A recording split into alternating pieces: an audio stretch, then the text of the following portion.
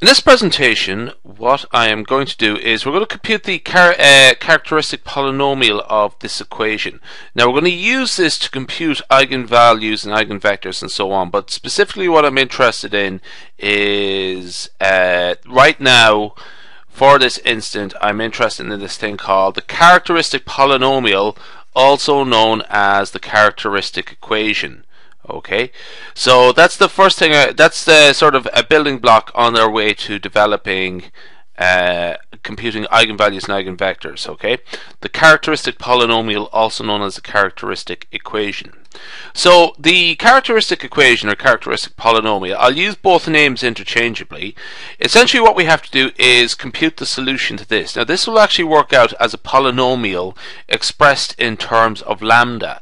Now lambda, the solutions to lambda are the eigenvectors which we solve. But for the time being, it's just an expression. Now, in some books you get it as a minus lambda I, and in other books you get it as a or lambda I minus a. Get the determinant of that. It actually doesn't matter; they're both right. So it doesn't matter which way you do. Whatever way sort of looks easiest when you're trying to do it out, but in pen and paper calculations, just pick whichever one suits you. Now the idea of a characteristic polynomial is you solve for the values of lambda. So if A here is a 3 by 3 matrix, okay, so we should have 3 possible solutions. Okay, they may not necessarily be unique, and in fact in this example they're not unique, but there's usually 3 solutions. There may not necessarily be 3 unique solutions, but 3 solutions. If there were, for n by n case, the n by n case, there would be in terms of the size of A, the dimensions of A, there would be n solutions for lambda. Okay, now lambda again is related to the eigenvectors and eigenvalues, but we're not going to sort of worry about that just yet. We're going to just concentrate on the characteristic polynomial.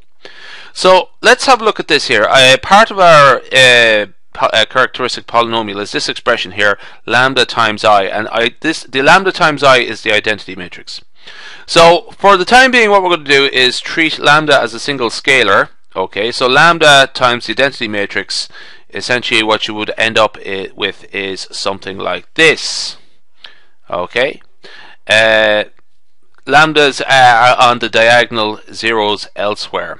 Okay, so moving along, using our example that we have already, I'm going to use it, express it in the form determinant of lambda I minus a. Now essentially what I'm going to do here is actually what we're going to get is the determinant of this expression here. So first off, where the bar there is, the bars on either side are for the notation for determinants. Okay, so essentially what I'm going to do is just simplify this equation again. Lambda I minus a, essentially just to have a nice easy looking answer. Essentially what we've got to do is this.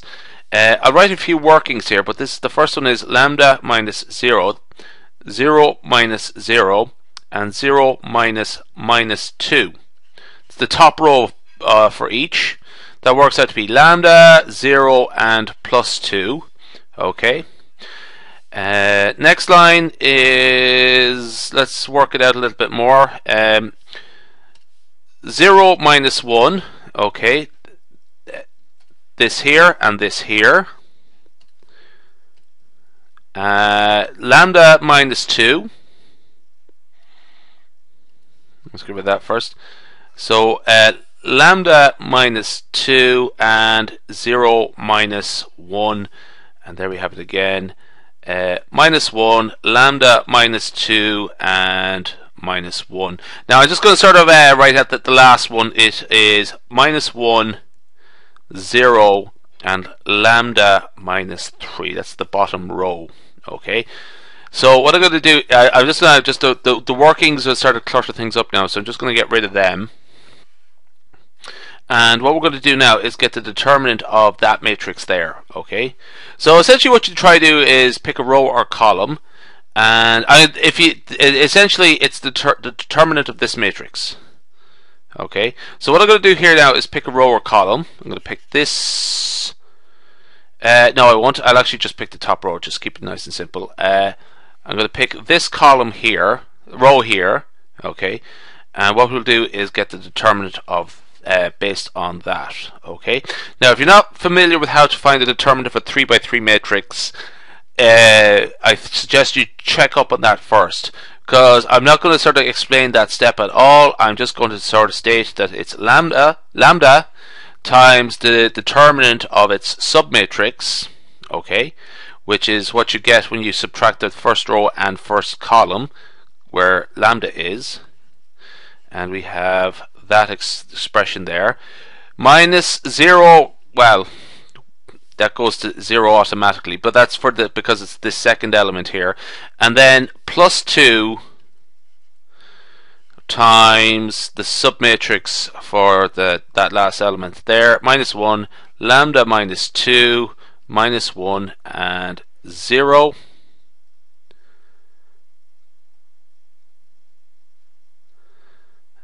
Okay, I was just checking my workings in my head.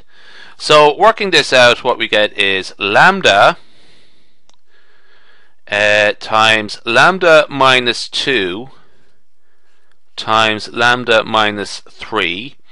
The next bit is minus 0 times minus 1, which is just 0. So I'm going to sort of skip the rest of it. Okay. Essentially what I'm sort of saying is the rest of that determinant of that submatrix just works out to be 0, so I'm just going to skip past that. I'm just very conscious of time and space for this particular video. Plus 2 times minus 1 times 0 is just 0, so minus 1 times lambda minus 2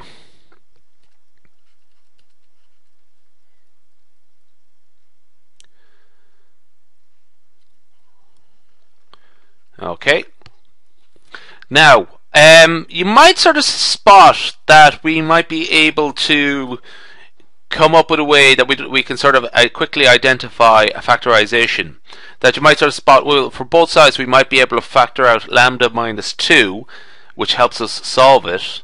But we're not going to do that, unfortunately. I'm going to sort of keep things awkward. Do you know what I will actually just mention that bit. We have lambda minus 2 and lambda minus 2. So what I'm going to do is just incorporate that.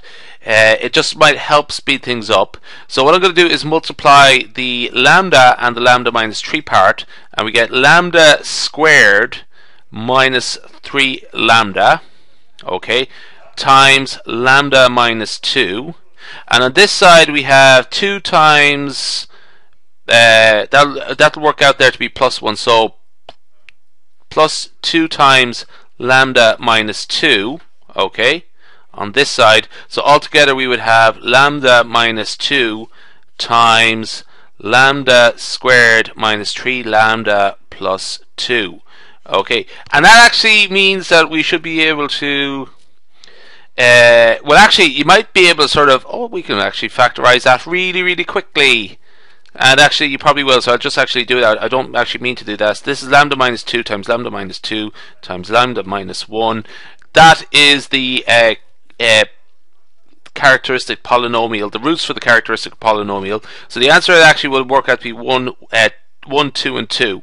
Now, I'm going to, it doesn't always work out that way that you would be able to spot lambda minus 2 and lambda minus 2. So what I'm going to do is I'm going to sort of just ignore that, unfortunately, and just sort of work on the basis that we cannot identify lambda minus 2, or it doesn't work out so easily. So what I get when I multiply this out is lambda cubed minus 3 lambda squared plus 2 lambda minus 2 lambda squared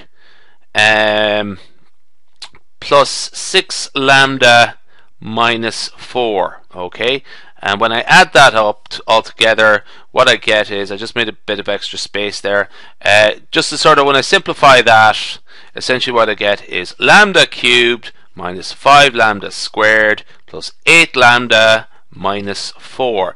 Now specifically, that is specifically what we were asked for. That is the polynomial, the characteristic polynomial that we require. And look, unfortunately, we got lucky in this case that very obvious. The way we calculated it out, it became very clear that lambda minus 2 was a root or a sort of a factor, and that we could sort of break it down very quickly. But you will not get that in a lot of occasions. Anyway, to cut a long story short, this is our characteristic polynomial.